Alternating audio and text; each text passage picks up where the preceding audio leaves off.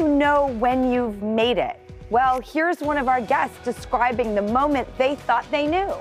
You know, when you start out, sometimes you get a movie and you think, okay, I made it, but then they don't call you again for like a year.